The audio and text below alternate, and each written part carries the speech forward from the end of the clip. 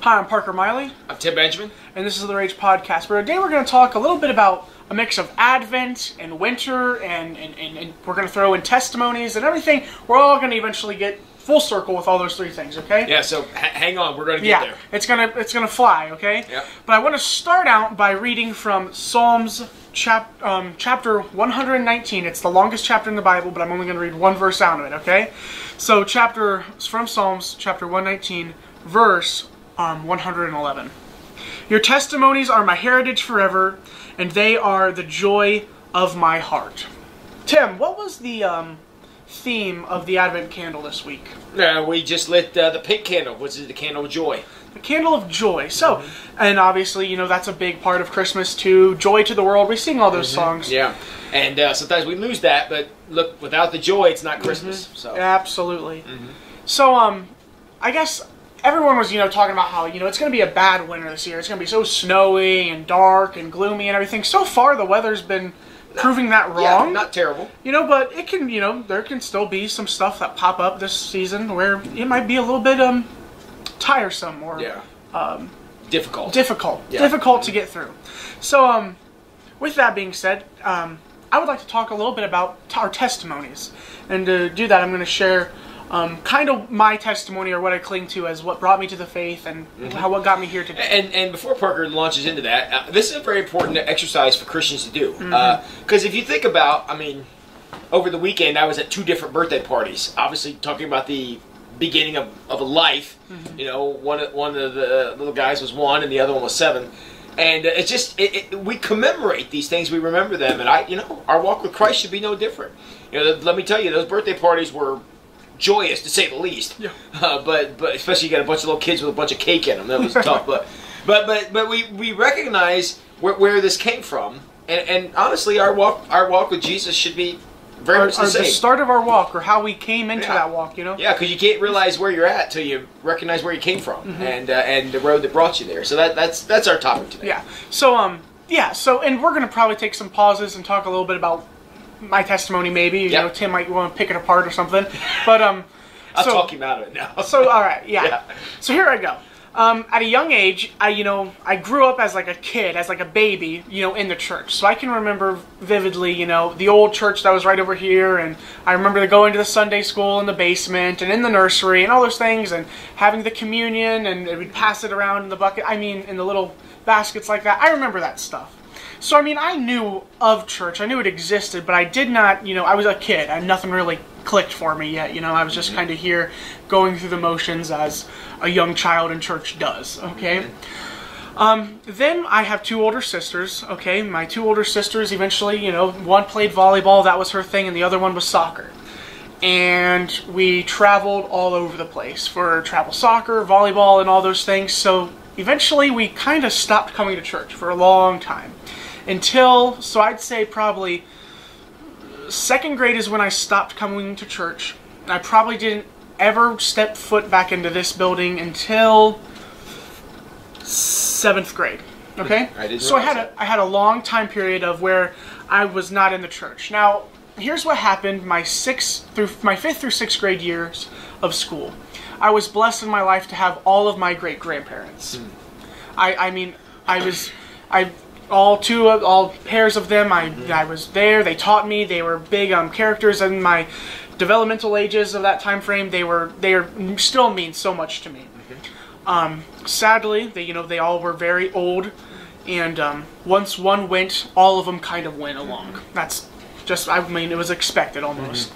So the only time I've ever gotten any church service during that time, or any thought of the spiritual side of life, was at a funeral.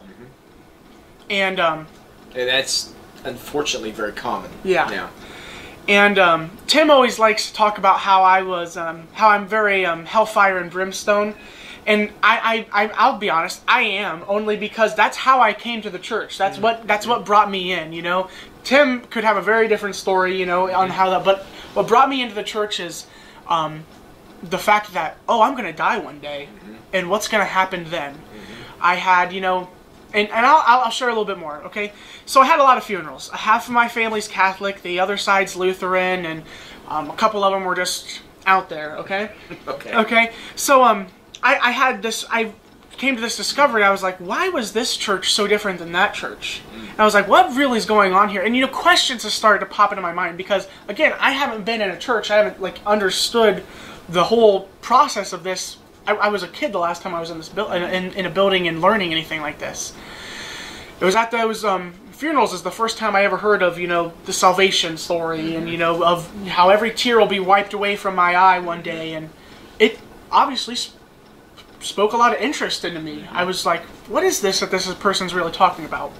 So when I was probably in 6th grade, I would go to a YouTube channel. It was called Chuck Knows Church. I remember Chuck Knows Church. Okay, and because I thought I would like to get back into at least going to a Sunday school. My family and all, we've all kind of talked about we gotta get back going to church. We gotta start going back to church. We said it for probably 2 years until we ever really made it back in the door. I remember we were like, well, we gotta go on Christmas Eve at least. We didn't go on Christmas Eve. And those things have all happened. Okay, I'm sure many of you in this situation have been probably down this road as a parent or maybe a kid in a situation like this. But eventually, we went to a church service on Christmas Eve, and there was a lot of stuff. It was here, and there was a lot of stuff I did not understand. How old were you at this point? I would have been probably 6th grade level. Okay, I was like, why is it was Pastor Dylan at that time? I was like, why is he dressed in this white fancy robe? What is that all about? Why do we do a fancy little the acolyte lighting the candle? Because if you're an unchurched kid, which I'll say what technically was at that time, I had no clue what was going on. I said, the music's cool. The guy who gets up there talks about some pretty, cool things to learn about. Okay, it just spoke tons of questions into my mind. So every night before I would go to bed from 6th to 7th grade, I would watch an episode of Chuck Knows Church. I would learn what on earth is a narthex. What is, what is these fancy scarves that the pastors wear? What is an acolyte? What does confirmation mean? What is baptism? I loved it. I loved this YouTube channel because it would put out information like that. That was what their sole purpose was. It was, Chuck Knows Church, and here's what you can know about church too. He just taught us that stuff. And I would spend a lot of I spent a whole season of my life, I'd say from 6 to probably the summer of 8th grade, just studying religion things and the faith in all these things, and why we do certain groups do this and everything. But again, in that time frame, I still never got the concept of what is salvation, what is Jesus, what is this story. I was focused on the smells and bells, as some would call it, okay, and the fancy funeral stuff that goes on, because again, I was converted pretty much by these funerals that took place in my life. So I spent a lot of time trying to figure out what on earth is the church, what is all these things that happens, and it took all this time. For the longest time I was thinking, okay, the Catholic Church, I was like, I considered myself, I would think that's the true Church of Jesus Christ, because that's what they kind of lend with. This is the church that Jesus started. And I was like, well, if that's the church Jesus started, well, I'm going to go over there. Then I finally got my first Bible, okay, around 8th grade. I got my first Bible. It was an ESV, English Standard Version. My dog chewed it up, and I beat that dog so hard. I'll be honest. I was so mad. I took a shower in the morning, I came out, and there my Bible laid, tore to shreds. Was your dog named Lucifer? I'm just curious. No, it was Tucker. It was Tucker. Was it? Okay. Yeah. Tim knows Tucker. I know Tucker, yeah. I started, going into the scriptures, and I started doing Bible studies on YouTube channels, on looking up websites and everything. I had a list of questions I had to have answered, and I soon came to realize, well, maybe that church isn't for me, or I don't know how I feel about these Baptists or everything. So I then kind of rediscovered why I was ever in the Methodist Church, and I figured out this is the place. They have it, what seems to be as close as I can interpretate it. I really enjoy what's happening here. I'm going to start going to this church. So I went to this, I came to Wayne Street. My parents came along with me. Then eventually my sisters came back a little bit and everything. And we got in. And I did not truly accept Christ probably until my 8th grade year at Christmas Eve service. Okay. I would say that was the pivotal moment, because I finally understood the church, because I feel like I couldn't come to church until I knew what I was talking about. I had to know what a narthex was. How many of you know what a narthex is? If you know what a narthex is, please comment on our YouTube comments page. For the 3 of you who are going to know what that is. Yeah, if you know what that is, it's just, I thought I had to know these things, because I thought I was going to come to church and everyone was like, hey, meet me out at the narthex, Like, I don't know where to go. Yeah, or all those things. And so, I felt it's a little intimidating. I know what it feels like to come into a church and not know what's happening. Okay, I get that. And so, all these experiences add up to be kind of my testimony. And that was a very short version of what all happened. I went from, it took the death of all of my great-grandparents for me to ever understand the faith that I believe they had, Now, I want to show you what Parker just did here for us. What he did was he said, I had a question, then I had an experience, and then I went to investigate. And see, that's the process of conversion, is that something happens that either you are unhappy with or you can't explain, one or the other, and you have an encounter somewhere along the way, which appears to be a couple of funerals and a Christmas Eve service, and because you decided to say, all right, I'll take the next step, the Lord said, all right, so Parker's will take the next step, and there's been a bunch of steps since then, I'm sure, but the idea is it was a journey. And I think that's what people mess up when they talk about faith, is they think faith is the destination. Faith is the journey. It's the start of the journey. And had Parker decided, hey, now that I know what a narthex is, I must be good. Well, he'd have missed out on a lot. Yeah, I was like, narthex. Yeah. Christian. That's not how it was. And I mentioned, I was like, I did not come to the faith until I learned a lot about the faith. I learned a lot about a lot of faiths actually at that young age. I would get on my TV, on my smart TV, play these YouTube videos, look up these websites and everything, and I would just soak up this knowledge, okay? And I'm not trying to make myself sound like some high and mighty religious scholar, because I'm surely not. I have a YouTube degree. I have a YouTube degree right now, okay? Which those aren't worth the paper they're printed on. Just so I know. So I mean, that's all I had. But I as Tim mentioned, I had a question, I had a situation arise, and I had to find an answer. Yeah. And I feel like he mentioned how that was the whole process of conversion. Again, I had a lot of knowledge of the faith, but I certainly was not a Christian. Yeah, right. And don't think that Parker has arrived. He hasn't. He would be first to tell you that. No, I would not. He's not arrived, but he's definitely on the journey now. And you know what? So am I. I've been doing this for longer than Parker's been alive. And I still think that I'm not there yet. All that was the beginning stages of what brought me into the faith. But it's your current. It's your current. It's the beginning stage. It's the current journey. Because when you look back, I think this is what's so interesting. Look back. If you are a member of the faith, look back on your walk. Because that was my part of coming into the faith, and then Pastor Dylan left, and we gained Tim. And then when Tim got here, and he's still on the journey. I don't know how that happened. And then when Tim got here, I had a person who I could go to with all of these questions I could not answer, and he can ask. He did. I mean, I went to Tim with questions. His biggest mistake was ever giving me his phone number. Yeah, whoever gave you that phone number, I'm kind of mad at. I mean, I just asked him question after question after question after question, because that's what we have to do. I think that's a part of the conversion. The faith is and that's part of Parker's journey. As any of you who've watched a number of these Rage podcasts will know, he's the scholar of the group. He's the academic of the group. And so you can tell when he's talking about his testimony, it's amazing how tailored it was to fit you, which it should be. Yeah. We're not going to get to my testimony today, which is fine. But if I were ever to tell mine, I don't have a single book in my testimony.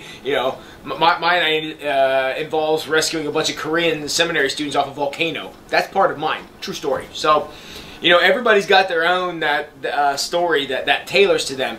And to hear Parker be able to speak so personally about a God that's thousands of years old, I mean, that ought to just tell you something. Because this is a personal journey to him, and what a beautiful story, by the way. And that's the experience that's waiting for people if they're willing to initiate the faith journey. But sometimes that initiation is a little intimidating. And you heard Parker say it took him a couple years even to start, even as a kid, when you want to do everything new. Yeah.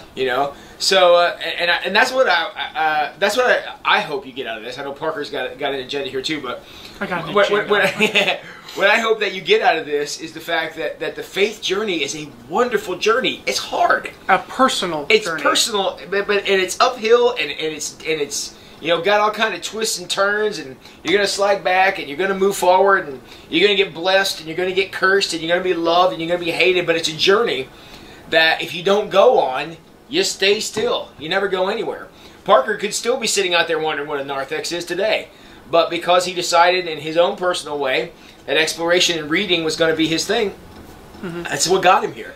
You know, and God tailored that journey just for him, just like he's willing to tailor that journey for any of you who happen to watch this podcast, to be able to give you something meaningful now to lead you to a more meaningful place later. And that journey is a beautiful thing. And the journey all starts somewhere. Yeah. Believe it or not, and I think Tim might be able to attest to this, the non-believers in this world, God has given plenty of starting points. Starting points. Yeah, You know, he's given them exit ramps. Yeah. And they decided to My pass exit them. ramp was realizing, oh my gosh, what is this whole thing of death, life, afterlife, and all these things? And boom, I got off, verged this way. There's plenty of opportunity, there's plenty of things in your life, in everyone's lives, to where that was an exit ramp. Yeah, that is a good way of putting it. Yeah, but you pass the exit ramp, you stay on the highway to hell. Highway to hell. I guess you could say. You know, but easy. That's my line. yeah, I know. See, that's Parker's influence on me. I never would have said that before, but the idea is that those exit ramps are going to a place that honestly may be more difficult than the place that you are, but the destination of that road's a lot better than the one that you're on. Literally. Oh yeah, not easy. Definitely. Yeah, Everyone says that. Make right. Sure. Yeah. But the journey is definitely worth it, and it gives you a life of meaning and purpose and direction, and you get up in the morning and you're not just slaving away at some stupid job. You're actually serving a purpose in God's plan. That's the journey. And let me tell you something. That's better than the hopelessness and despair that people are trying to choke down today. And if you don't get anything else out of this podcast, and certainly if you don't get anything else out of this Christmas season, understand that what God has invited you to is that journey he just described in wonderful detail. The journey toward purpose, meaning, and eternal life, and grace, and peace, and all these things. All that's a part of the journey, but if you keep passing those exit ramps, you're going the wrong way. And just like me and Tim always do, we're going to circle right back to where we started, okay? Here it comes. And just like at Psalms 119, verse 111 says, your testimonies are my heritage forever, and they are the joy of my heart. So, that's how you podcast like a boss, by the way. Go ahead. So, I mean, it's the season of joy. And I think, this is a special season for me because I mentioned, that Christmas Eve service is when it happened. I think it all kind of clicked there. All right, you want to talk full circle? Here we go. What, 2 We're weeks? going another circle. Yeah, all these circles. 2 weeks from now, Parker's going to actually help lead part of the Christmas Eve service. So he went from being somebody who had no idea to somebody who's now getting ready to, and that's how the journey goes. News to me. Yeah. Oh yeah, you're preaching at Christmas Eve. I'm taking the day off. My bad. Yeah, I think that I don't want to say I'm special or anything, but how I can go from 8th grade, I came on staff here when I was a junior in high school. So within 3 years. Yep. 3 years. He went from a kid with a whole lot of questions to a kid with a whole lot of questions that we're now paying. Yeah. Or something like that. I get paid to ask questions now. Instead of having to text him. I can't promise it's always going to work that way. But instead of having to text him, I just go knock on the door. Yeah. Hey. But I guess this season might be a little bit rough for some people. I think when we hit those seasons of despair and trying times, I always look back on my testimony. Yes. Look where you came from, because you definitely aren't where you were. Yeah. Or where you could be if that testimony didn't exist. Yeah, there you go. There's the other one. Yeah, or where you could be if you hadn't went that way. How you could be taken, where your life would be if you didn't hop on that exit ramp. Yeah, so you'd be further down the wrong road. So, well, thanks for sharing that, Parker. Oh, yeah. It's always it's always a risk to put stuff out there, but that's great. And look, I know everybody's got a story, and we want your story to be a good one. So understand that the life of faith, not easy, but absolutely, positively, unquestionably worth it. Worth it. So, all right, everybody, you have a great week, and we'll be back next week with, something incredibly maybe insightful. Tim's testimony. Who knows? Something. Yeah, if you want to hear about a volcano, he left us all on a cliffhanger. That's right. Literally. It's called baiting the hook. So, all right, guys, have a great week.